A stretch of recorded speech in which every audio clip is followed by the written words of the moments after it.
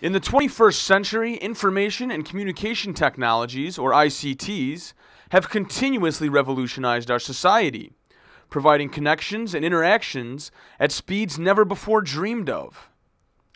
While the effects of the ICT boom have made a tremendously positive impact on development, one major group has been largely barred from enjoying their benefits: women. There are more opportunities in this field than any other sector, and therefore we want to make sure that girls and women are equal to men and exercising their roles in the information and communication technology sector. We have seen that less and less girls are taking up careers in the information and communication technology field, and we believe that they should be encouraged to take up careers in this field because there's many avenues for opportunity. The International Telecommunications Union celebrated Girls in ICT Day on Thursday by hosting an event where experts in the field of telecommunications, mostly women, spoke about their roads to success.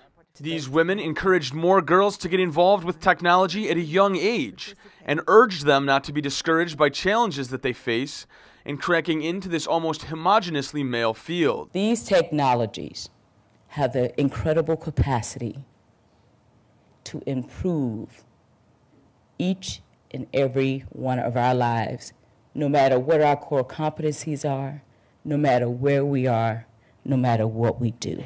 This is work for women and girls as much as it is for men and boys.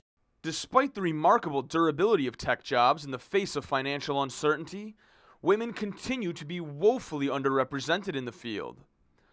They hold only 15% of technology management jobs and just 11% of strategy and planning positions. Even more troublingly, women's participation in the field could be on the decline. 37% of computer science degrees in the 1980s went to women. Today that number is below 20%. Balancing these numbers and getting at or close to parity with men will result in stronger, healthier societies for both sexes. Women are not participating in this great new technology as much as they should.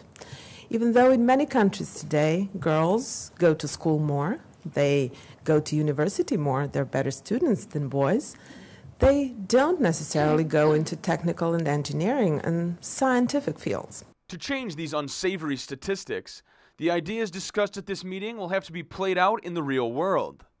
That is why Hamadoun Touré, the Secretary General of ITU, announced the launching of a new program that will help girls get involved with new technologies, called Tech for Girls. We are actively seeking partners to come forward and make the Tech Needs Girls campaign a success, not just a campaign, but as a way of making the world a better place.